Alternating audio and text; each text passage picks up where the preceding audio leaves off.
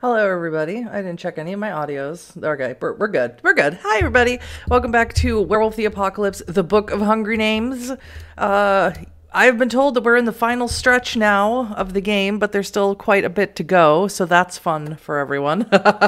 Me especially. Hopefully I'll get this finished before Vampire the Masquerade Reckoning of New York comes out, but we'll see. We'll see how fast I can read. Not very fast.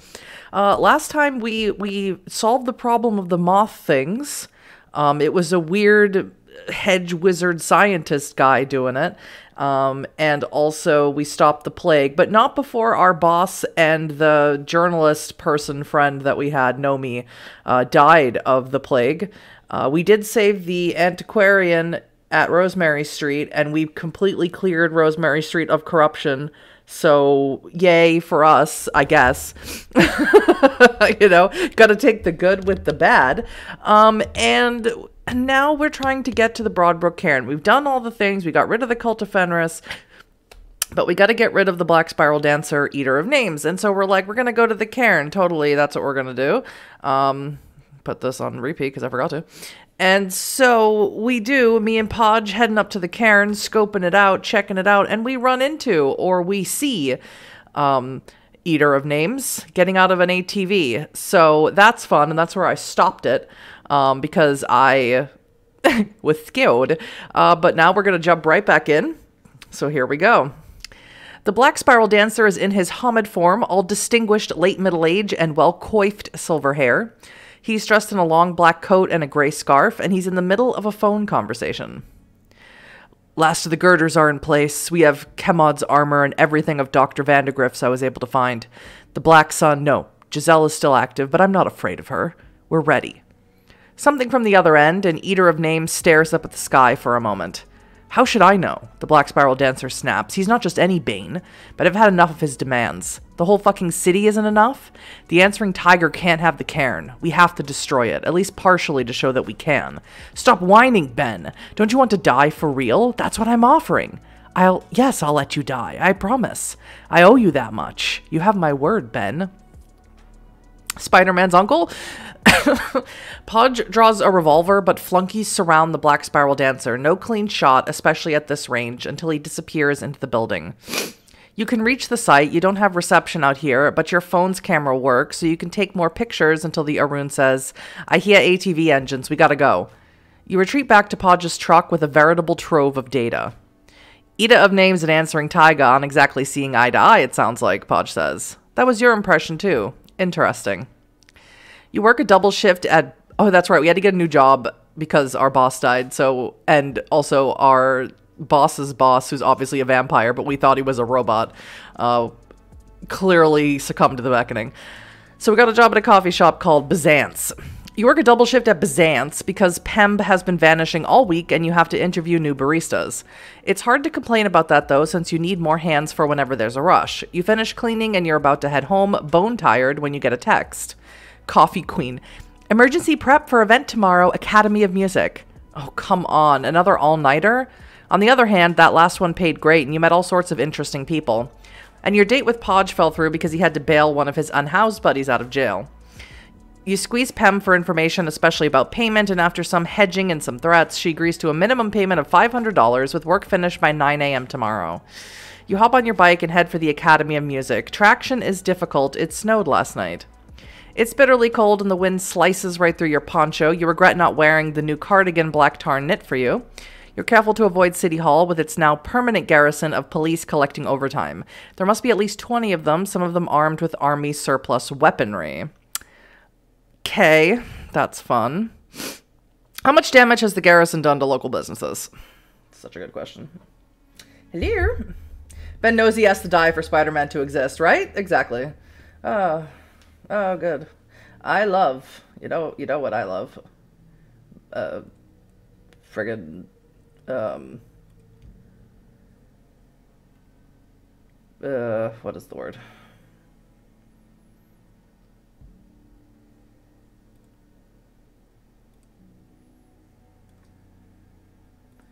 That's not what I'm looking for. I always get the weirdest things when I attempt to do this live for some reason. I never get the thing properly.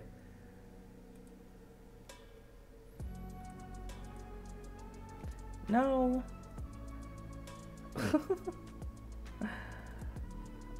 I do not know why it does not give me the option to do what I want to do, which is ban this user. It's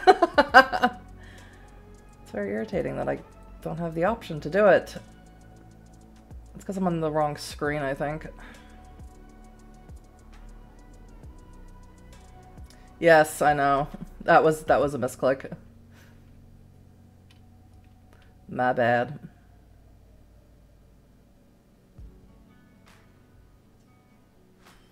It's because I have to go to another screen to do this? Because that's silliness. That's silliness if I have to go to another screen to do this.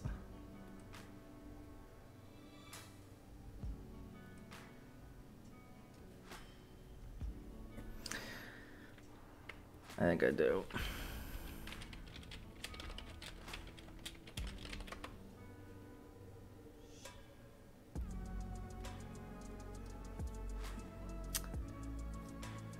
Give me 1 second. I have to go to a different. I have to go onto my own stream to do it because I can't do it from this screen. And I don't know why. I had that problem before where there was another bot. I have to go over to this screen and do it.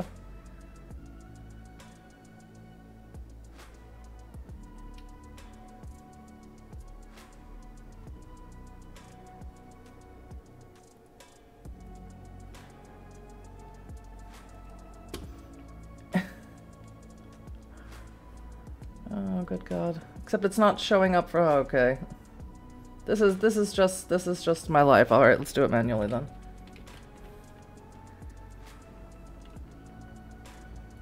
Let's just do it manually.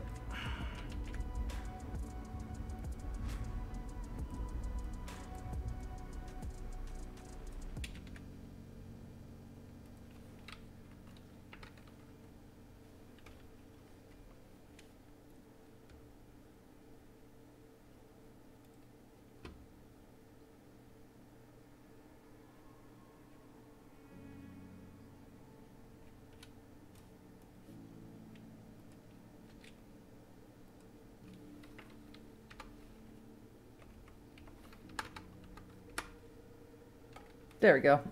Sorry, I have to do it weird on this screen instead of doing it the way I want to do it from the regular screen. Okay. What was I talking about? I completely forgot what I was talking about. Doesn't really matter. It's been a complete disaster. The bubble tea place, the falafel place, the fancy wine and cheese place, all shut down because they can't get any business. I just realized now why I can't do it from this screen. It's because I have a shield mode on this screen. And I have the stream manager, and I have to figure out how to shut that off because I didn't put it up there. I just remember, that's all I was doing was thinking like, why can't I ban people directly by hitting the ban button? And it's because I have a shield thing on here, and I have to take that off. The bubble tea place, the falafel place, the fancy wine and cheese place, all shut down because they can't get any business. The hippie church next door lodged a formal complaint, and the minister was immediately arrested. No one has seen her in weeks, and of course, the Academy of Music has been struggling. Hard to put on shows with cops breathing down your neck. You've never been inside the Academy of Music before, and Nin got free tickets to a concert once, but the show conflicted with your launch a full-scale assault on GRC media plans. So Trevor got to go instead. The Academy is in the middle of town, next to Pulaski Park and its semi-permanent protester encampment, and you're familiar with its Renaissance Revival facade and blood red neon sign. No show tonight and the front doors are locked. You don't want to approach from an angle the police can see, so you circle around back and find an open door that leads to a half-lit service corridor cluttered with unorganized holiday decorations. You can hear some banging around inside. Your phone boops. I don't like this person. I miss Mr. Vice already. Everything you need is on stage. Go set up and I'll be there soon. Do not make mistake. Pem's showing up too? This must be a big deal. You head through the backstage areas until you emerge into the tatty but elegant floor of the theater. Maroon seats, plush carpets, gold trim everywhere. A single spotlight illuminates the heavy closed-door curtains. You don't know what sets you off, but your hackles rise. Something is wrong. You can hear Pem clombing around behind the stage, but there's something else you can't place. A tension in the air that you've come to recognize after too many ambushes and betrayals. You don't have your weapons, you realize. Could be an ambush, using OWL and what I know of firearms. Do I know anything of firearms? I don't think so. I checked the exits and sightlines to avoid getting caught. You're down below with the groundlings, and your biggest concern is that you can't see the upper levels, which are shrouded in darkness. A sharpshooter could set up there and put one of those big silver-tipped crossbow bolts into you. You edge around the stage, sticking to the abundant patches of darkness, and slip behind the curtains to emerge between some folding metal chairs and a box of papier-mâché stage props. Here you'll be able to tell if anyone is coming your way. An exit sign reveals the way out or a way in for police or Neo Albion. You look up, the catwalks above you are empty. You don't think you're going to get crushed by a falling sandbag like in an old mystery novel. That's when the lights come up. Yay, God! Eater of Names floats overhead. His face is a mirror so that you see only your face and the helmet globe. So here we are again, Sierra, the Black Spiral Dancer says, floating over the folding chairs. Again, you ask, eyes scanning the armored spacesuit for information. I live in at least 2 worlds, Eater of Names says. In one, I am defeated and on the run. That desperation has honed my skills, made me deadly and cunning. Here I have already won. I need only finish destroying the cairn to conclude my great work. My predecessor, Breaker of Wings, understood the power of prediction and modeling. At least he did before you fucking Garu killed him at Vermont Yankee. I have had this conversation with you, Elton, Melody, Clay, werewolves you've never met. And I have disappointing news for you, Sierra. Of all those werewolves, you were always the weakest. You know what? I believe that so hard. So I have chosen to start here with you. So is this what you use the answering tiger for, to make predictions like a big computer? Hello, welcome in. Yes, I am Gaia's deadliest weasel and weakest weasel. The answering tiger is a god, Sierra, the floating werewolf says. He can create whole worlds. But once the Broadbrook Garu killed themselves, I no longer needed the false world in which they won. A few scraps remain, but now I use the answering tiger's imaginative faculties to see the future. And I have bad news about your odds. You don't walk away from this one, I'm afraid. But you're still talking, you say. Is he trying to get information out of you? I enjoy talking, Eater of Names says. His tone says he's offended that you would ever think otherwise. I do what I do because I know it's right, but it's also hard. My fellow werewolves are some of the few people who see what I see, but then they close their eyes and pretend Gaia is still alive despite everything they know. And they try to stop me, unaware that it's too late and I have to kill them. I'm not asking for your pity, but you have to understand that this is lonely work. Green radiance burns from his gauntlets as Eater of Names descends to obliterate you. You hear booted feet overhead, police or Neo Albion, you can't tell.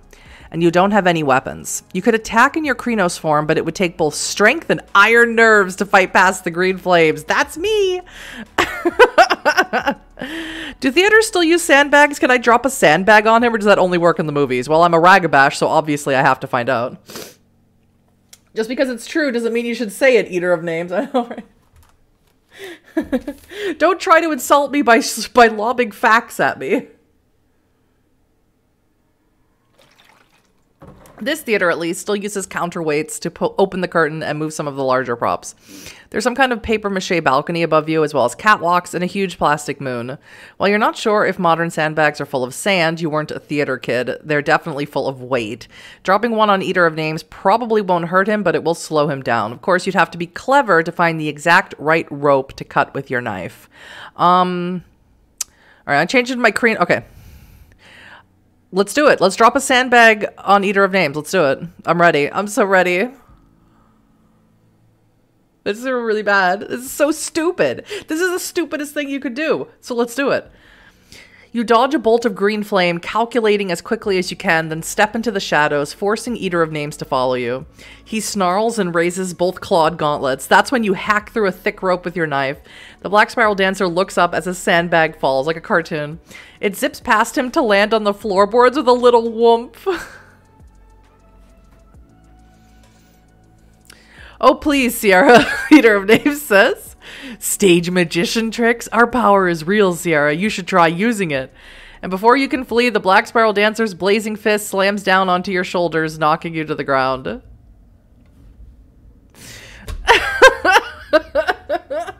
Never has Sierra been so Sierra. You're not dead, but you don't feel great. I mean, what a mood. As you stumble upright, your police boots are blackened and slimy as if you grabbed a live wire and the electricity grounded through your feet. You expect Eater of Names to strike again right away, but something makes him hesitate. Elton and Black Tarn both howl. You know the sounds. They're running over rooftops, from Main Street, around the police blockade, around City Hall, towards the Academy of Music. But they can't reach you before the Black Spiral Dancer attacks again, so why does Eater of Names hesitate? Stripes crawl over the walls. The only thing worse than facing a Black Spiral Dancer alone is facing the dancer and his horrible god alone. And you glance at the exits again, but it's Eater of Names who hesitates and floats backwards. What's he planning? Or, you let yourself hope, what's he afraid of? You are a set that contains itself, Hiram. A cool, faintly accented voice says. Faintly accented? I can do German. You think you've heard it before, but you can't place it. You understand how messed up, right? The voice laughs, high and ferociously cruel. You use the answering tiger to calculate the weakest of the 6 Garu. You use the tiger to look out into all these possible futures to figure out how to win. And then you stepped out into the real world to enact your will. Or will. Or did you? The voice asks. Look around. Is this the real theater? Is that the real Sierra? You don't even know what's real anymore. I'm dead, but so are you. The stripes writhe and spasm, and then a small pale woman in a blue dress that scrapes along the ground materializes in front of Eater of Names. I was saying, that's Elton's wife. Catherine stands before the floating Black Spiral Dancer without a trace of fear. Her long hair blows wildly in the noxious radioactive wind of the balefire. Black shadows stream from her fingertips. What the hell is this? Eater of Names says, his voice breaking. You're just a shadow. Of course I am. You killed me, motherfucker. Catherine screams as butterflies and daisies boil out of the air around her. You killed everyone. The Black Spiral Dancer recovers some of his poise. Ah, yes, I was clever, wasn't I?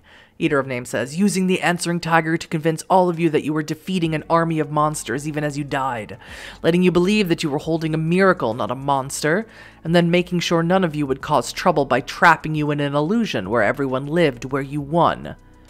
Not everyone lived, even in the lie you made for me after my death, Catherine says. You were smart enough not to make our victory too saccharine, too obviously false. But after I commissioned that portrait of my dead husband, I started noticing little incongruities, little things that didn't add up. I know I'm dead, Hiram. I know I'm trapped in the dreams of a fallen god. But I know one more thing. I know you shouldn't have picked a fight in a theater. Why would you fight in a place dedicated to making false things seem true? You can't know anything, Eater of Names roars. You're nothing but a shadow. You idiot, you still don't understand, Catherine says. You thought you could trap us in the answering tiger's false reality. You thought you could use the tiger to construct possible futures for you so you could figure out exactly how to win. Don't you see the problem with a god that can do both those things, you colossal fucking fool? She throws her hands out wide. You don't know if this is real. You can't see the Black Spiral Dancer's face, but you see the horror in his body language, in the way his gauntlets, still wreathed with balefire, twitch helplessly, the way his shoulders cave in on themselves. Lightning starts to dance between Catherine's fingers. Damn. Damn. Ghost. Oh, God. So if this is a showdown between you guys, is it cool if I just take off? Sierra's such a loser. This is more of an, oh god, epistemological discussion, Sierra, Catherine says as darkness wreathes her left hand. So I'd appreciate it if you hang around. Mostly because I'm curious about who's going to kick that door down. Is it my dead husband because he's not dead here? Is it that Stormcat or the Falcon of Doors? I'm pretty sure one of our cairn spirits died, but I can't remember which. And neither can you, Hiram. Maybe it'll be Scarper from New York, or someone from one of the Cape Cod packs. I don't know about you, Eater of Names, but I can't be sure, because you fucked up so badly that we don't know where we are. Is this one of Answering Tiger's predictive models? Is it the real world where you're pursuing your great victory? Do you even know? Eater of Names snarls and lunges with his burning gauntlet at Catherine, but the Shadow Lord just ducks like a boxer, slapping his arm away with her lightning-wreathed open palm. He yowls just as a side door in the audience seating bangs open. Elton and Black Tarn run for the stage, then freeze. Catherine, Elton says. Catherine's blue eyes widen with surprise and joy, but then her expression darkens. Obviously not, she says. I'm dead. You killed me. You can see that they want to say something to each other, but into that silence comes Eater of Names' cruel laughter. You stalled for time, Catherine, he says. Clever. But if Elton and Black Tarn are here, that means we're in the real world, and that means I can finish what I came here to do. He lunges at you, fist burning. Catherine turns and intercepts him with her lightning? I think it's supposed to be lightning. Lightning-wreathed right hand, and the explosion blasts you onto the floorboards near the rear exit.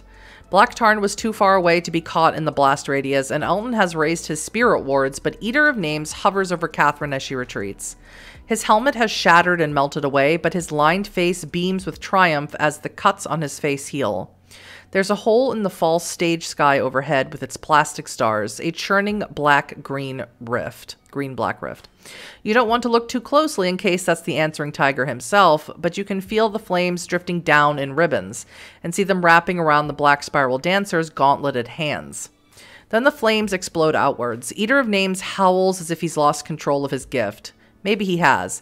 Maybe the answering tiger is in charge now, but you don't have time to work through the metaphysics as the green flames crawl across the stage planks.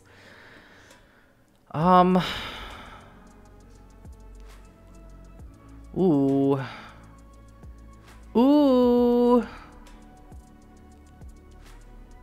I'm gonna save, okay. So this is sort of a thing where, like, I gotta save everybody. So I could, like, say everyone run and hope everyone survives. Catherine's dead. She has answers, but I'm, like, so huge question marks about Catherine that I wouldn't trust her anyway. Black Tarn, I love her so much, but she is old. She should have taken the ride of the Winter Wolf by now. So I'm going to attempt to save Elton. Let's see if I can. Let's see if I can. You can see his spiritual defenses struggling to protect Elton against the balefire. Elton is clever and deadly in a fight, but he relies too much on static defenses rather than mobility. Look out, you shout as a tendril of green fire slips past Elton's defenses and rushes forward like a serpent. You knock him out of the way just as the green bolt slams into you. The blast is just slightly off center, so your poncho ignites, but not your skin. Nice!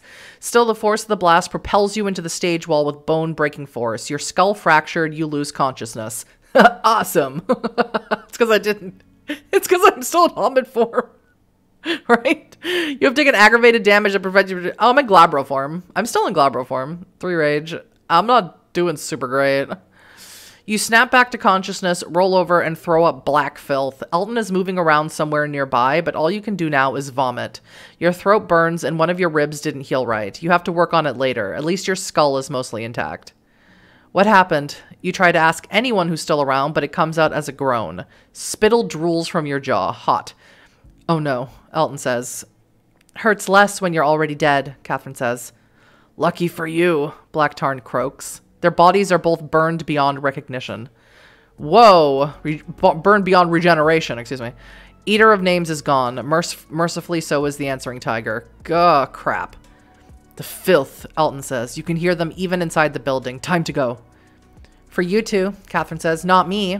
What? Elton says. He's taken Catherine's hand, but she's not moving. Elton, I'm dead, Catherine says. I'm a fragment of consciousness that Eater of Names trapped inside the answering tiger. And I've spent 5 years in a false reality where everyone is happy and everyone won except me, because you died. For a moment, you can see the intense love she bears for Elton, but then her blue eyes narrow and she's all business again.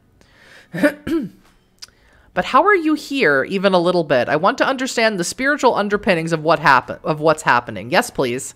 Just a crumb of understanding would be fantastic. The painting, obviously. Oh, yeah, that's right. Duh. I'm a moron.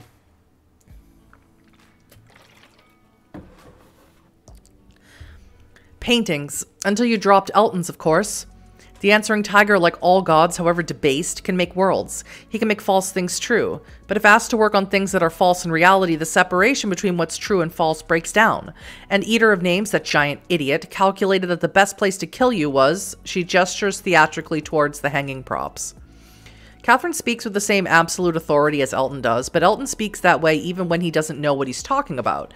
You can't be sure if Catherine is sure or just confident. But I can't stay, Catherine says. I'm not real. I need to get back. It hurts to remain in the real world with you. She looks away from Elton, shakes her head, then she just fades away. Elton's checked out, so you take the lead, circling around town and then heading back to the flat. Main Street is in chaos. From what you can see, the police around City Hall have barricaded the street and have stopped the fire truck that's trying to reach the Academy of Music. The fire there isn't spreading, but you can see smoke. As you watch, the cops start arresting firefighters, dragging them off the truck and flinging them onto the frozen asphalt. Nin is bundled up on the roof, singing Diamonds and Rust by Joan Baez and watching the cops. Art, Elton mutters. He's bandaged your burns, but those rancid flames will take days to heal from. You turn from the window to Catherine's portrait. Do you really think art can help us reach the cairn? You ask, studying the blinking Christmas lights around his window. His thoughts are obviously elsewhere on his once again dead wife. You start to answer, but Elton says, We'll need to speak with Lucinda the next chance we get. I'm going to recheck the wards tonight. You stay the night and wake up exhausted. You learn from Podge that Pemb is now a member of the Provincial Expanded Council, her reward for betraying you. Well, I need another job again. Also, you're fired. After an unpleasant discussion about finances, your fellow Garu agreed to scrounge for money. You brought in the most money of the pack, or sometimes the second most after Nin, and everyone is suddenly a little nervous. Elton is selling off his treasures, but now he starts to treat it like a business, not a stopgap, and even starts making purchases. Soon he opens a small, by-appointment-only shop in his flat, full of extremely expensive occult artifacts that are nonetheless safe for humans to handle. Elton keeps expecting Melody to condescend, but the Philodox is part of the human world too, even if she lives in the ruins of the Garu nation, and she agrees to look for work. Thank God. For you, not for her. Trying to make Melody work is cruel to her and her eventual victims. Some other good news, Melody has dug up some old deeds to properties around the valley, and while they're not worth much, she's able to shift some money your way. You're now slightly ahead of repairs and maintenance on your old ruin of a house. Whatever. A few more days slip by as you focus on patrols and watch your bank account tick down. Been there. Then you get an email from Paul Beninsky of Acetone Industries. You remember meeting Polly with Melody last winter. That was back when the two of you were investigating the monsters you thought were Fomori, but that turned out to be the Teufelshand. Mr. Beninsky actually has a job for you. Oh, sweet. It's partly remote, too, double-checking raw material costs. At first, you have no idea what he's talking about, but when you check out some of the reading material, you get it. Acetone reviews raw and partially finished materials from all over the world. The entire economy isn't hype and crypto. Some places actually get pieces of metal and turn them into like little screws. Acetone is one of those places, and they need more accountants. To your surprise, you are actually qualified to do that. You and Paul Beninsky exchange a few emails. The pay isn't great. There's a union pension, though. That must be cool for people who plan to live past 30. And more importantly, the hours are flexible, and you'll mostly be left alone. And since you're pretty sure Melody finagled you this job, you decide to take it. Sweet. Sweet. Okay, let's check our phones. Nothing going on there. That's nice. Rosemary Street is all healed. Let's go to the Barrows. Oh, I still can't. I have 1 dot of honor. I seriously still can't. I still can't pour anything into the places. I can't do that. Why would I return to Falcon with many faces? For what? Like, for what? I can't do anything because I'm terrible at everything that I try and do. Hang on. Let me just see. What's Madam Mouse got? Do I already have the gift of a fairly wise who recognizes the cunning ways and how to strike do? Yeah, can I not offer her wisdom? Or can I not have any more gifts because I'm not smart enough? It might be that. That might be the problem. Do I have anything left? Free days, just 3. Nah. Alright. Let's check in on Black Tarn, see how she's doing. For the time, Melody has put Black Tarn up in a barrow where the swamps meet the woods. Black Tarn is from an older generation of Garu for whom surviving without human comforts is a point of pride. And I think I've read this before. Melody has given Black Tarn all the colonial era artifacts that are too quaint even for her. You pull the bevel above the white stone door late one winter afternoon and find your old mentor among gray nails, shaker furniture, and holds the Dawn's carved cassoni regarding a butter churn skeptically as she operates a double treadle spinning wheel. Finally making you that cardigan, Black Tarn says. She's wearing an ancient dress the color of autumn leaves, but it's clean despite the repair work at the hem, and her iron gray hair is carefully braided. How are you? You ask, adjusting a brass mirror so it illuminates more of the little room. Diminished, Black Tarn says, chewed up by the Teufel's hand and the Umbra, a place we cannot live in anymore. Even the Gar of Broadbrook, when their temple rose like a cathedral, I feel I've read this before, to both the true gods and the gods of human longing, could not build their palaces in the Umbra. I was a fool to try. I read this. Didn't I do this already? Why is this giving me the option again? You were brave and inventive. Yeah, I did this. Yeah, totally did this already. Yeah. I was like, why is this so familiar? Okay, weird. How do we reach the Broadbrook Cairn? We're still trying to do that, so let's keep trying to do that. You and Podge have seen the cairn site? Yeah, let's do the cairn site. Why are we back here again?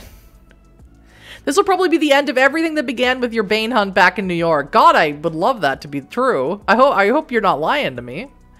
Hope you're not being trickster.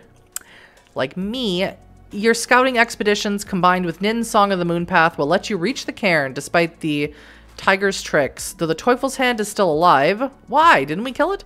Your pack wounded it terribly in Dr. Vandegrift's laboratory. You haven't seen it since. Oh yeah, that's right, where it like turned into a blob thing.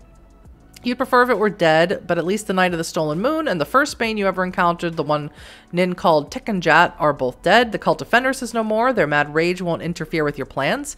Geosyr is a hollow shell. Neo Albion is rudderless with the death of Captain Hutchinson.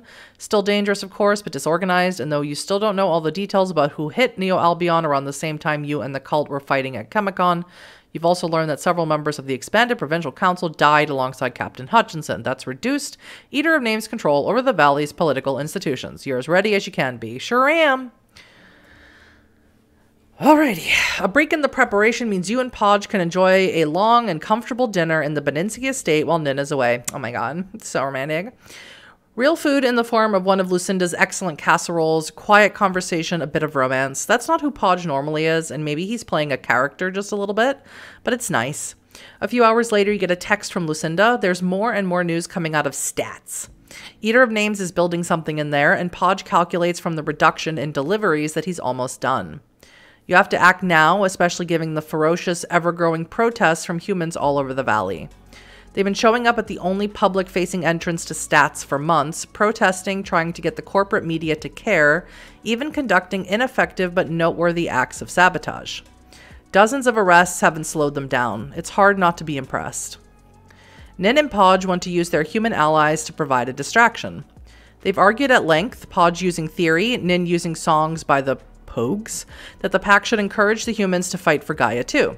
But Melody and Elton have argued that humans fundamentally do not understand what Garu fight for, and that a bunch of hippies and crust bugs won't do anything except get shot.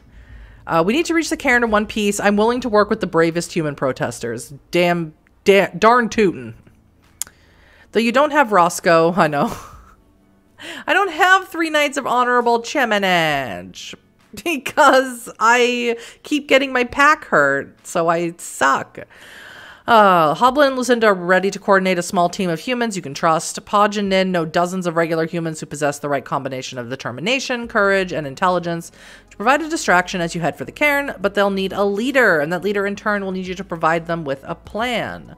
I work with Hoblin to move people into the woods. I'll have to be patient to set them up in the right places for a strike. Yes. First, you make sure Lucinda also knows what's going on. This will take both active members of the 3 families. Human protesters have been organizing out of a neglected faculty lounge at Smith College, so you review your maps there. We need to avoid an actual shooting war, Hoblin says. These people aren't soldiers. They need to serve as a distraction. After long hours of discussion, topography checks, Lucinda's coordination efforts, and midnight trips into the woods, you and Hoblin settle on a plan. The toughest protesters he knows will hang out in a currently abandoned tent city near the trail to East Hampton. An hour before you plan to strike, they'll travel down the bike path to a parking lot used by Neo Albion support personnel and, well, burn it. That'll provide an enormous distraction, drawing militarized police away from your entry point and buying you time. The town's Christmas decorations, feeble this year after so much political strife, start to come down as a rather mild January gives way to a cold and windy February. Since you bear the magic wand, your next consideration is when to call a meeting of all the Garu. Succeed or fail, live or die, you doubt this final battle will take more than a few nights. I need my bow to keep enemies at bay because I have 3 dots in aim, and I think that's probably the best one for me. No reason to charge into battle until you absolutely have to. Your bow has better range than David Beninsky's dwindling supply of knives, and the silver arrows are especially deadly against Fomori and other monsters. Your little pack of 6 Garu spends its time training for the attack, monitoring police and the Bane activity across the valley, and trying to learn more about what Eater of Names is doing at the cairn. You and Hoblin monitor the humans he plans to take with him, weeding out potential informants or troublemakers. You're also responsible for choosing a location for the final meeting place since everyone else has been so busy monitoring the cairn. You plan to act tomorrow. Today, everyone needs to know where to get dinner. Oh my god, let's have dinner at our place. Me and Podge will cook. So stupid. Podge has gone all out, covering the decaying mansion's ancient dining room table in a checked tablecloth he dug out of the dumpster behind Cavaletti to go, and ordering actual steaks from the fancy Argentinian place. You don't know if he paid in cash or favors, but as you work your way through a plate of fried artichokes, oh god, that sounds so good, you realize that your companions are pensive despite the bounty laid out before them. The feast has the air of a last meal. Tonight, we dine in hell. Chapter 11, what's the time? My watch has stopped. That's a great title for a chapter. The moon cannot contain such fires. All is destroyed. The quest for the Tao ends. The book of Chuang Tzu. Yeah. Here we go. Here we go. Here we go. I'm so ready. I'm so ready. Are these old maps? Melody asks Elton as he hands some old papers to you in Black Tarn, who never saw the cairn before its fall. I've redrawn them from memory, some 20th century records and some old photos, Elton says as you examine the maps. It's a humble affair, just a few outbuildings and some paths. There's no enchantment in this paper. Is this Stats now? Nin asks. Yeah, the fake hotel Northampton should be right there, Elton says, pointing. I want that place gone, Podge says. Who doesn't, Melody says, but we're a little busy. You continue to fixate on the physical, Patrick, Elton says. This is a battle of information. Eater of Names is planning to franchise his operation. He wants to destroy our cairn, yes, but he's doing it at least partially to show that he can. And then he'll spread more lies, drown the world in confusion and ignorance as he finishes the job of killing Gaia. We need to know everything about the Answering Tiger if we're going to stop that. We need our cairn back, Melody shouts. That's what all of this is about, right? We're not doing anything until we have a place to do it from. Black Tarn opens her mouth to offer what she no doubt thinks will be a sensible compromise. That's when a 3-way argument breaks out at the table. Nin nudges you as if it's your job to prevent the 3 more ideologically committed Garu from tearing themselves apart. Of course, you've been doing this since you were a cub, so maybe it is. This is going to happen everywhere unless we stop it here, and we need to understand Eater of Names if we're going to stop him. Oh, yeah. A moment of silence as if you just cracked an off-color... as if you just cracked an off-color joke instead of explained your position. And then they go back to arguing as if you just asked for more roast eggplant rather than offering a final judgment. But the flashes of rage are gone, and maybe it's a good thing that the pack isn't relying on the girl who showed up half-frozen in Elton's alley after hitchhiking out of New York. At least that's what I think, but I'm also worried that the Garu are stalling for time. The plans are all made, right, Sierra? Nin? We've been working on them for weeks, Nin tells me as I swirl under the table, leaving little cracks of static electricity in my wake. Which means they're stalling again. Despair is better than the Fenris madness that turns Garu into foolish monsters, but it's a threat that must be guarded against. Sierra, get them back on track, and make sure the fragment of the portrait frame is safe. Nin, come with me. We must discuss how to deploy the Song of the Moonpath, and what you've learned about the Answering Tiger to help reach the cairn. Oh, God. The Galliard takes Black Tarn and follows the Stormcat out the main door. You check your backpack. The chunk of frame is there. Though your companions seem to have ignored you, the argument slowly bends in your direction as Elton slowly convinces Melody and Podge that they have to go to the cairn to get what he wants. And they'll inevitably fight Neo Albion there. They should be able to accomplish their goals on the way. While the tension drains out of the room and the group pores over the maps, you catch a flicker of movement on a laptop that monitors the road outside. The Stormcat might be warping the cameras. There's a big line of cars outside, but that doesn't make you nervous. Slowdowns are frequent on the road outside as Northampton empties out after work hours. But, there's also a delivery van that draws your attention. You pause the feed. But, 2 buts. I was going to order from that catering company, Podge says, pointing at the van. They had an event here yesterday, and another one down in Holyoke today. What are they doing here then? Melody asks. They're not, Podge says. This camera feed is from yesterday. You conjure your silver bowl and run to a boarded up window. That's when your phone rings. It's Hobland. Sierra, get out here, he shouts, his voice staticky. We're in woods. Haven't seen Lucinda moving. Now, where you are. The call drops. Neo Albion is moving through the snowy garden, positioning themselves to surround the house. Whoopsies. You count 20 troops heading your way, armed with M16s and wearing ceramic armor designed to stop claws. And if you've learned anything about Neo Albion, they are snipers farther away, armed with crossbows. There are snipers. They wear metal masks and their eyes glow blue-green in the darkness. Some carry breaching pods, while 4 more bring up the rear with heavy explosives of some kind. Incendiaries? You're not sure. But you know that if they reach the estate, this place is turning into an inferno. Weapons, Podge says, making sure everyone has a pistol. You get a Smith & Wesson 45, no doubt stolen from the state police barracks. That won't punch through armor, but it's heavy enough to knock a man down. Only Melody refuses a firearm. Greynail flickers at the edge of your perception, eager to add his strength to your machete. Raccoon will help here. Raccoon, I choose you. Ooh, stay back. I'm going to engage them. How hurt am I? Am I fine? I'm fine. Okay. Stay back. I'm going to engage them with my bow before they reach the estate. Ta-da! You bang through the main door with your pistol raised. I love that I have 3 dots and aim, and I just want to use it as much as possible because it's actually kind of always worked out pretty well. Kind of. A 3-round burst cracks, but that's too far away. You stay low and ignore it, then spot 4 guards moving through the winter garden. You shoot twice, catch one in the eye and one on the side of the knee. They both go down. Then Podge opens fire, dropping the other 2. Somewhere, Melody is howling and hacking. You keep moving towards the fallen guards, grab an M16, check to make sure it's set to rifle fire, not the shotgun. Another 3-round burst flies past your head. You spot the shooter and return fire, killing him. 3 more are closing in, trying to get into shotgun range. That's when Elton rushes out of the darkness. His 11-bolt vaporizes them. A final sickening crunch as Melody brings her axe down one last time. That's the last of them. Look at us! You obviously can't stay here. Leaving the dead, you and your pack hurry deeper into the woods until you reach the remains of an old battlefield that you explored when you first came to Northampton. Of course, that's not really what you're doing, is it? I hope you can hear me, Sierra. God's fucking Stormcat. Because I can't see you.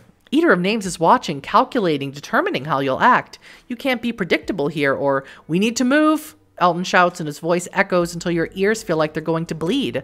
We have to reach the cairn while there's still time. You need to. Don't tell the tiger who you really are, Sierra, don't. Right, you need to tell everyone your plans for approaching the cairn. Christ. This is fine. This is good.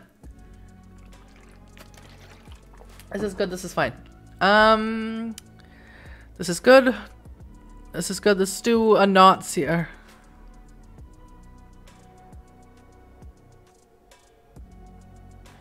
What? Alright. Go mind games! I know. Where's the mind games?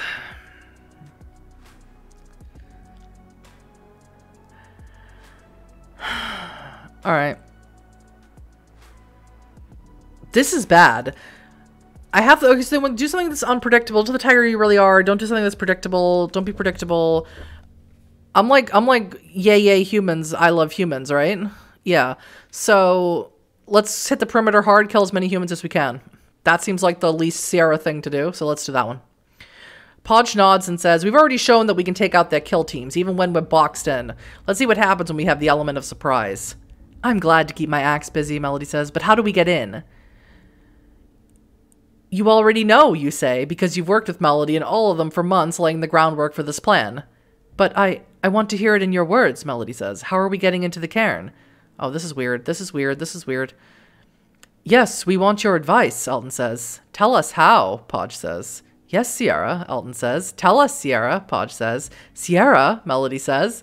Stripes crawl across your world as the answering tiger roars in frustration, then pulls away. Oh, God, I hate it. Sierra, Melody shouts, shaking you. Sierra. She looks about ready to hit you with her axe. You check your leather coat. The magic wand is tucked into the interior pocket. You're still downstairs in the Bedinsky estate. A few seconds have passed. You appear not to have shapeshifted, though when you stare at your hands, the outlines seem to waver. What's the plan, everyone? Podge says through gritted teeth as Neo Albion closes in. Oh god, we haven't even fought Neo Albion yet. Raccoon will help here.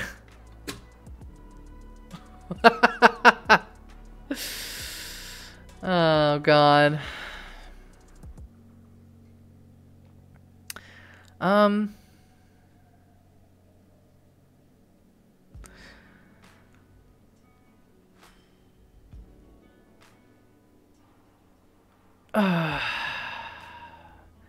Where's Raccoon? I'm sorry, I'm looking for Raccoon because it's saying Raccoon will help here. Don't know. We could just abandon the estate. The estate is a loss. We're going to sneak out one at a time. We could just abandon the estate. We could. No, let's try it again. Let's do what we did. Okay, I'm sorry. I'm getting too chaos grumbling about it. Let's do what we did again and see if it works again. I don't want to just hang back, Melody says. Cover Sierra's flank, Elton tells the Philodox. We'll pick off anyone who gets past you two. Podge and Elton get into position as you hurry through the Winter Garden. You draw the fire the moment you're out in the open, but you duck behind a headless statue, then spot 4 soldiers moving through the desolate garden. You shoot the moment you have a clear shot and hit at least one, then Melody slams into them with her axe. You're seeking another target when a 3-round burst misses your head by inches, followed by a silver-tipped quarrel that gets even closer. You break cover, hop over a low fence, and nearly collide with 3 more Neo-Albion soldiers. You shoot one with your bow, and his shotgun blast goes wide, but another skims your flank. The shot burns, but you manage to knock your attacker away, then roll among the soldier's legs, making you a harder target. You close your eyes just before Elton's Levin bolt blasts the soldier standing over you. Then you grab another Neo-Albion fighter and push him right into Melody's path. Your timing is perfect. Her axe cracks his mask like it's made of porcelain and he drops. The rest of the battle is bloody, point-blank chaos. Neo-Albion is dead in seconds. As the smoke clears, you see that your packmates are winded but otherwise fine. Go away, Answering Tiger. Annoying. Look at my health. That was a hell of a fight. For a moment, all you can do is catch your breath and check for injuries, but then you notice the militarized police heading through the open gates of the Bedinsky estate. Where are Nin and Black Tarn? Melody asks, pulling out her phone. I don't think we should be messing around on our phones, Podge says. Well, we need to find Nin or we aren't getting anywhere, Melody says. She texts ? To the Galliard. A moment later, your phone vibrates. Blood on my hands and my hands in the till. Well, that's not even grammatical, Melody says. Did she kill a cashier? Podge says. Sierra, Nin is at the 7-Eleven next to the Hotel Northampton. Go get her, Elton tells you. We'll get as close to the cairn as we can, but we need her song. I shift and regenerate fully. Yes, please. Your wounds heal fully. Am I out of rage? I got 1 rage. I'm good. The city is in bloody chaos. Riots and protests have left at least 2 people dead. You can tell because you passed them on the way here. One got picked up by mourners, the other is in the middle of the street, and cops are shooting at anyone who gets close. The other one might even still be alive. You can't tell, and you don't have time to find out. Elsewhere, protesters sit physically and mentally beaten, zip-tied and left on the freezing sidewalks, guarded by sullen police officers or wild-eyed private militia members who have been hastily deputized. The occasional pop of gunfire in the distance. Parts of King Street are still open, including the 7-Eleven next to the Hotel Northampton. A line of cars wraps around the block. People are getting gas and getting out. The door slides open and warm, sticky air blankets you. The clerk looks at you, then quickly returns to the long line in front of him. You knock on the bathroom door. Nin opens it. It's red inside from the blood on the light bulb. Nin, wearing only boxer shorts and a Secret Stairways t-shirt, stands over a middle-aged woman with her throat torn open. She hands you her ID, Massachusetts State Police, then her weapon, a revolver with silver bullets. I killed her, Nin says. I killed her twice. I killed her the first time, and then we beat Eater of Names, but then I realized it was a lie, and I killed you. I'm sorry. It was the only way I could think of to get out of the Answering Tiger. I'm so tired, Sierra. I've been doing this for so long. I don't want to do it again. Oh, God. Poor Nin. Too many damn hunters in this town. The cairn is safe, Nin says. Then she blinks. Who are you? Nin, you say? For a moment, you can see stripes gliding across her radiant eyes, and then she suddenly grabs your arm like she's drowning. Sierra, she says. I'm sorry, my attention wandered for a moment. I'm sorry about the dead woman. She isn't a Fomor, right? I thought I was fighting a Fomor. There's no evidence that the woman was anything other than a normal human, but you probably don't need Nin worrying about that. You stuff Nin into a spare poncho. It's a weird way to phrase that. Scrub some blood out of her hair. Why is everyone always scrubbing me? I have better than average hygiene for a werewolf or a musician. And get her back to the parking lot of the 7-Eleven, where the gas line has grown so it now stretches all the way down past Ernie's garage to the Dunkin'. That's when Nin snarls. You see it too with your owl eyes, the telltale flicker of the Teufelshand, great, as it prods at the 3 dimensions of your world. Though dreadfully wounded in Dr. Vandergrift's laboratory, it still lives. Of course it does, why wouldn't it? And its moth-like limbs are sweeping through the air above the 7-Eleven. Even Nin can't simultaneously track the remaining 3 or 4 limbs at once. And the people crowded between the glass pump and the glass door, of course, won't see it until it attacks.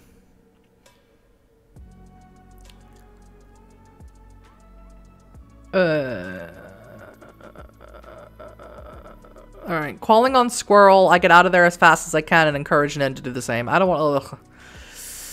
Let's go, you tell Nin. I don't want to do this by her. Poor Nin is already, like, fragile at the moment. I don't want it just to be me and her dealing with this. Let's go, you tell Nin, bolting under the Hotel Northampton sign and putting a fence between you and the 7-Eleven.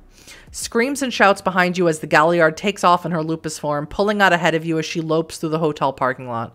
You can't shift as fast as Nin can, but you can almost keep pace in your Glabro form.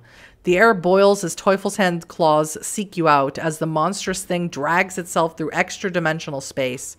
But you and Nin scatter, the Galliard accelerating fast through the lot while you sprint around the edge of the hotel building. A claw sweeps for you, but you slide under a parked delivery truck, and when you come out the other side, the Teufelshand, trying to attack everyone at once, has reached its maximum extension. It can't reach you. You keep running until you're back on Main Street. You slide under a parked van, then poke your head around the back. The cops are running the wrong way, up toward Main Street. A moment later, you spot the 7-Eleven crowd fleeing up through the parking lot between the 7-Eleven and Ernie's garage. It looks like they got away, too. Nin yips. You need to keep going. The cairn is northwest of town. The Northampton Police Headquarters is just south of the 7-Eleven and the Northampton, and there's a Massachusetts State Police Station on North King Street, north of your location, so Nin slices right through the burbs heading for the bike trail. Okay. That's cool.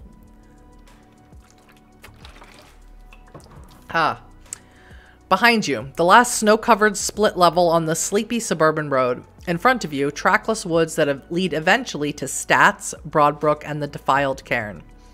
Nin starts to sing. Between it and the piece of frame from the painting of Elton, you should be able to reach the cairn without drawing the attention of everything between here and the false Northampton, Hotel Northampton. You and Nin step into the woods. I'm waiting there, my host body's feet not quite leaving prints in the icy snow. But I don't want to stay here for long. The others have already gotten as close as they can to the cairn. Now all everyone needs is Nin's song, so let's not waste any more time.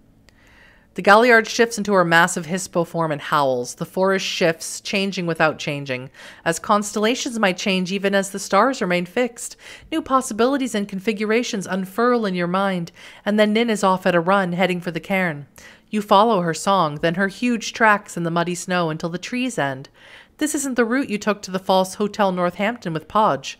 A vast, desolate field of mud and snow stretches beyond the forest, hundreds of clear-cut acres to make way for the expanse of Stats.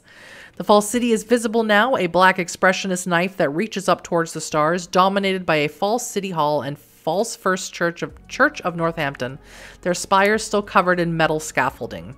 Anything that isn't brown is orange. Construction fencing, barrels, cones, the occasional flashing warning light, flares burn in trenches or atop concrete pylons. The tracks lead through the cold mud to 2 human corpses hacked to death from behind. You search the men's pockets but don't find wallets or weapons. But you examine the tracks around the dead men in the pale light of the crescent moon. Their tracks lead toward the east entrance. You follow another pair of tracks back and see how the weight changes. You recognize Melody from the stride length and the indentations. She shifted into her Glabro form about 20 feet out and axed them, searched them. She dragged them around a little and then hurried for the eastern entrance to Stats, retracing the men's steps. Then you hear low arguing, women's voices. That's Melody and Black Tarn. Staying low, you crunch through the snow wasteland until you reach them. No, they were definitely guards, Melody says. Doesn't matter now, Black Tarn says. Let's get to the entrance. I heard Nin, Melody says. Melody, Black Tarn, you say. Melody, Glabro form, jumps, but Black Tarn Hamid is already waving for you to join them. Is that really you, Sierra? Melody says. The answering tiger got Melody for a while, Black Tarn says. She's okay now. I thought it worked, Melody says. My plan should have worked. Except now I can't remember what it was. I remember our victory celebration afterwards, though. I think I might have killed some people who weren't Neo-Albion. I think I did the same thing I did last time at the Battle of Graves Farm. Except this time I'm not going to run away. Unless I'm running away now. Which way are we going? My god. We're heading for the east entrance of Stats, you say, gesturing past tree stumps and construction equipment to the fence. This is where humans stage their protests, but it's below freezing and close to midnight, so it's quiet now. Melody and Black Tarn are dressed in ragged parkas and disposable maxi dresses and cheap boots. Black Tarn is forged ahead, sniffing for Nin, but the Galliard's howls are far away now. Melody can't seem to focus. The answering tiger captured her for multiple subjective days, and she's having trouble adjusting. You carefully get her moving until you reach a fence. What the hell? There shouldn't be a fence here. Oh my god, please help me. Especially not a 20-foot reinforced metal fence topped with concertina wire. He keeps trying to catch me, a familiar voice says, but I already know how sin and pales this world is.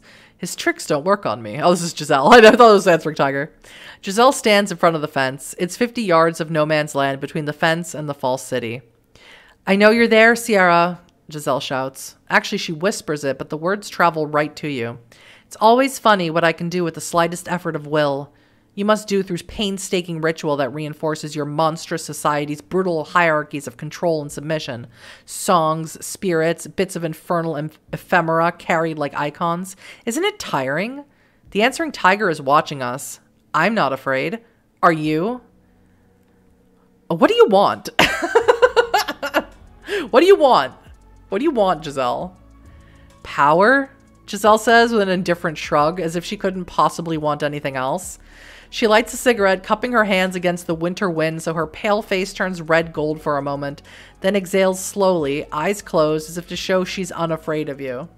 Smoke rises from the heavy muffler around her throat, turning her face hazy until the wind carries it away. God has given me authority over his angels, his fallen angels as well. That's why I'm here. While you poor deluded creatures blunder around and kill each other in the web of the answering tiger's lies, I'm going to take him and make him serve me. I've met humans like you before, Black Tarn says. They try and seize what's ours. Usually they die before we can even stop them. I'm old, Giselle. I've seen witches come and go. I've learned to pity them. The crack of automatic weapons fire from somewhere beyond the fence. Elton and Podge, or are the guards shooting at protesters? Giselle doesn't react. What the hell are you doing here, Giselle? Melody says. Hanging around and seeing how it all plays out, the witch says with a shrug. Same as your sister always did, Melody. Melody snarls. Do you think Harmony followed you out of a sense of loyalty? Of love? Giselle says with a cruel laugh. Werewolves smash through everything they encounter, and the clever witch digs through what's left. That's how you found the magic wand, isn't it? If you hadn't grabbed it, I would have. And with you, I don't even need to give you instructions. You're about to charge right into your cairn and attack Eater of Names. Maybe you'll succeed, maybe you won't. I win either way. Would you like some advice before you charge me? Melody's eyes are cold and hard as she shifts her weight, eager to sink her axe into Giselle's face.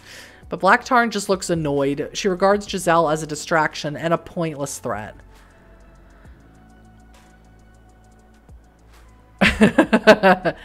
Go away, Giselle. You can't sit with us. Achievement, lose the wolf, reach rage 0. Great. You have temporarily lost the wolf. Why? You and Black Tarn, could she take it from me? You and Black Tarn get Melody away from Giselle. Melody never breaks eye contact as the witch smokes her cigarette. You keep moving until you can't smell Giselle's Chesterfields anymore, then consider the fence. I need my wolf back, please. The three of you turn to confront the fence. It appears to run for miles here, north and south. Black Tarn sniffs the ground, sniffs the fence, then stands up and walks through it. Taiga lies, she mutters as the fence fades away, and she heads deeper into the wasteland between the forest and Stats. I knew that, Melody mutters, following. Rage 0 is a great state to be in before the final mission. I know. I know it is. I'm the best. It's gonna be super fine. The no man's land is a blighted waste of stumps, traffic cones, and frozen mud. Nin's howl draws you onward. Then you step abruptly into downtown Northampton. The fake one, of course, the police training facility. It's expanded since you were last here. You're south of Elton's Flat, near the false town's copy of GRC Media. No one bothered to run a bunch of werewolves through the GRC Media building to make it more accurately reflect the real structure. This exact area is Hawley Street, a suburban row perfect for practicing raids on family houses. The only problem is that removing the trees has triggered mudslides and caused the boggy land around here to settle. 2 houses have collapsed completely and all but one lists at an angle. They haven't paved the road yet and wooden walkways help you get over muddy streets. Sierra! Podge calls from the second floor of the only level house. Elton pops the front door open and waves you inside. New clothes on both Garu. They probably spent some time in Krenos form. There are a lot of dead people somewhere. What kept you? Elton asks. Giselle, Melody says. You kill her? Elton asks. Asked her politely to leave, Melody says. She'll be back, Blacktarn says. If I know witches, Giselle wants to bottle a demon. What demon? Elton asks. The answering tiger, Blacktarn says. Podge whistles. You lean out the window and spot Nin, who's making her way across the telephone lines towards the house. The huge wolf drops down onto the muddy ground. She spits out gore, then licks her red teeth. She's been even more busy since you saw her outside the 7-Eleven. Okay, Elton says once everyone's assembled. We're going to slip past the east security gate because the humans protest there, and while there is a security presence, they expect to see humans moving around. No reason to waste time here, Melody says. Are we all ready? Me and Esmeralda are ready to rock, Podge says. Esmeralda, Melody says. My crossbow, obviously, Podge says, holding up the huge crossbow he took from Neo Albion. The Arun appears to have one silver-tipped quarrel. The path is muddy and cold, but you don't see anyone. Not a lot of light except the crescent moon and the occasional orange road flare. Snow falls but doesn't stick. Trunks dot the false and muddy streets. Cold and muddy. This is why I could never be a country wolf. This sucks. Fucking awful weather. Maybe when this is all over, you can see if Gaia needs protection in New Mexico or something. Amazing. At least there's no freezing rain tonight, but Eater of Names has trashed this landscape. And with this stats project, it'll take years to fix it, assuming any of you survive. I remember this place, Melody says, as Nin leads the way down a dark and empty facsimile of Market Street, past the pizza place that's Mexican-themed for some reason. In this false reality, it's just a one-story corrugated metal shed. This is where we sentenced David Baninsky to death. What do you mean we? Podge says. Well, it's not like I had a say, Melody says. Blame is pointless now. But it was Holds the Dawn and Greynail who ordered his execution. If there's one place where it all went wrong, this is it. But Nin is already forging ahead, hopping over rooftops despite her massive size. You follow until you reach the eastern security barrier. The entrance isn't far from the truck-eating bridge and the sushi place where you scavenge for rice in the real world. Beyond the bridge, Main Street, and then a right turn to the Hotel Northampton and the cairn. There's a hastily erected tower atop the bridge in this false reality where the train tracks are. The crossbow snipers up there can see for miles. You're lucky they haven't already spotted you. Below them, where Byzance is in the real Northampton, more Neo Albion soldiers wait. The whole area is lit up, and Neo Albion carries its now familiar M16s with silver shotgun attachments. They don't know you're coming right now, but they're ready for werewolves. That's a fucking kill zone is what that is, Podge says, pointing a steel-tipped quarrel at the barricade under the bridge. Well, we don't have time to wander around and look for another way in, Elton says. Eater of Names already knows we're here after we ripped up those cops. Yeah, I was here for that, El, Podge says. After about 5 minutes of discussion, during which time you offer wide-ranging advice on how these streets are laid out, at least the real ones, your pack identifies 4 possible ways to deal with Neo Albion.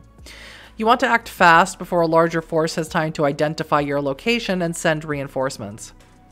First, you could work as Podge's spotter while he picks off snipers. The Arun has weapons for every conceivable engagement distance short of an artillery bombardment. You'd have to serve as his eyes, which would take great care and patience, something we're known for. Second, rather than getting into a shooting battle, you and Nin could climb up from the second story of the sushi place onto the rail line beneath the tower. Snipers wouldn't have a chance against Nin at point-blank range, and if you're smart, you won't even have to fight anyone. You could just unlock the door on the far side, then sneak everyone through one of the buildings. They'd never even see you. Third, there's an old Chevy station wagon parked on the sidewalk. It appears to still be functional, so you could sneak up to it and hotwire it.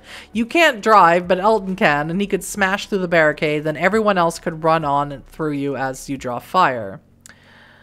Finally, Black Tarn seems confident that she can deal with Neo Albion. You're about to tell her it's foolhardy when she just laughs at you and says, "I've dealt with worse, Sierra." All right, if you say so, Black Tarn, deal with the guards and then catch up. I mean, it's one of those things where, like, Black Tarn is clearly old, and I love her. I think she's great, but, you know, if she dies, I'm fine with it. I honestly didn't expect her to make another appearance, so. Gladly, Black Tarn says. When you hear screaming, run for the barricade. She walks without fear down the street. Your pack tenses as Neo Albion will notice her in a second. Then the old fury raises her clawed hands. Her claws fly into the air, glittering red-black in the floodlights, and then fly like wasps onto the roof of the fake restaurant where they rip into the snipers. Her targets scream and fall. When the crossbow snipers try to take aim, Black Tarn gestures with her right hand and more claws fly straight up, then rip into them. "Oh, wicked," Elton says. "Run," Melody shouts. Everyone follows Nin up and over the barricade. An alarm sounds and the lights turn from white to red, but you're already through. When you look back, you spot Black Tarn racing laterally away from you, drawing all the attention. She'll waste their time all night, probably. And you're through. Awesome. Best grandma ever. The Hotel Northampton rises in bleak artificial majesty, a cheap prefab copy of the Federalist original, precise down to the last inch, but shoddy and synthetic, existing only for live fire and kettling practice. You remember Eater of Names' face in the window of the lobby. There's nothing here, a spiritual void, but the parking lot is full. "This is it?" Podge asks, even though he was here with you not too long ago. "This is the cairn," Melody says. She sounds tired, and not just from all the action you two have seen tonight. Everyone hesitates, even though Neo Albion must be closing in. You climb the steps and walk into the lobby. Ghosts at the edge of your vision, the faintest edge of a presence granted by the same razor right that lets you see Broadbrook spirits. Though, are you sure ghost is the right word? That is an interesting term in English, isn't it? I ask as I hop onto the reception desk and weave through shades so pale they do not quite have locations, though they are vaguely in the lobby. A ghost in the graveyard, a ghost in the Trinity, a ghost in the meat. "Evening, Stormcat," Black Tarn says. "What are these shades?" Oblivion, not just existence, has its kinds and its genre. Eater of Names and the Answering Tiger have started to disagree about the manner of the world's ending. These shades are the Answering Tiger trying to make this place like the real place, to bring down the barrier between the true and the false, to make himself into the real Gaia and Gaia into a shadow. That's his dream. But Eater of Names wants only execution, of humanity, of thought, of life. He regards the Tiger's ambitions as an essential betrayal of their shared oath to the spirit of destruction. To him, the Tiger's dreams to replace Gaia are akin to casting down a tyrant, only to raise up a new one in her place. The Black Spiral Dancer has been busy these past few months, digging through your trash, building something that can destroy the cairn. The Tiger has been busy too, preparing for its reification. These shades, the portrait of Elton, the corpses in the Connecticut River you saw when you spoke with Eater of Names. Sierra, these are all the Answering Tiger preparing to make his lies real. "So what the hell do we do?" Podge says, edging away from a ghost family, checking into the Simulacrum Hotel. "It's nice of you to listen to the spirits for once, Podge, but I fear I'm too involved with the situation to offer a clear course of action. Let me summarize what might come to pass. If Eater of Names tears the cairn apart, I will die, and Broadbrook will cease to be a sacred site. Though, of course, a cairn is best understood as a door between worlds. The power lost to you will go elsewhere. No, the real horror of such an event is that if Eater of Names lives, he will know what to do to the next cairn, and the one after that. You've read his book, Sierra. You know that he wants to spread his program of annihilation, and he will. The Answering Tiger devouring the cairn is, perhaps, even worse. I don't know if he can become Gaia or become God, but he will be stronger than anything the Garu can face." "So what do we do?" Melody asks, trying to keep despair out of her voice. "Can we call on the spirits of the cairn in any way?" "We have all the allies we're going to get," Elton says. He tries not to sound miserable. "Well, Well, if this is the end, I plan to meet it at my home. I head for the stairs that lead up. Your companions fan out, running their hands over the cheap particle board and artificial ferns of the lobby, remembering that what this place used to be before the coming of the Black Spiral Dancer.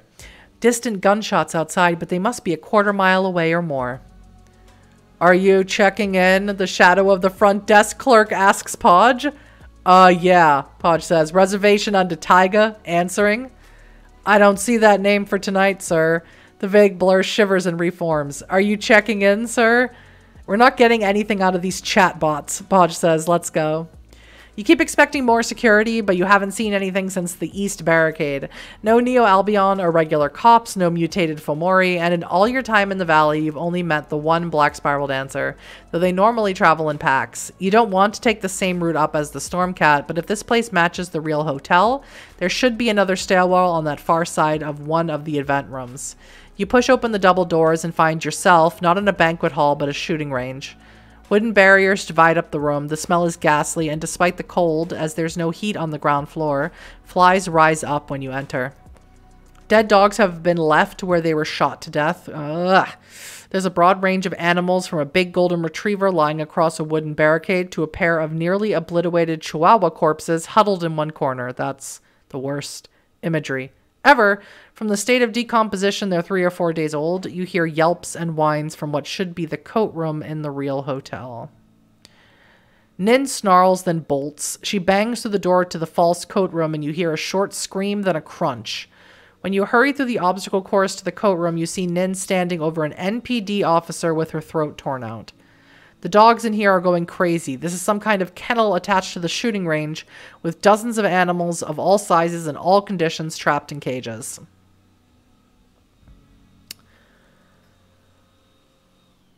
I don't know. God, my throat is... I don't know how much more we have of this, but I think I'm going to stop it right here. Even if the final part is short, I will finish it off because I feel like I've read so much and my throat is already given out. My voice is already given out.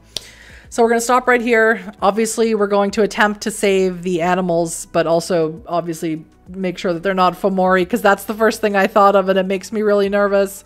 I don't want to fight Fomori golden retrievers. I might never, ever be able to sleep again. But yes, we're so close to the end. I hope we save the cairn. I'm scared, but that's a good thing. Thank you everyone so much. I hope you have an amazing weekend, and we'll finish this next week, I promise. Bye everyone.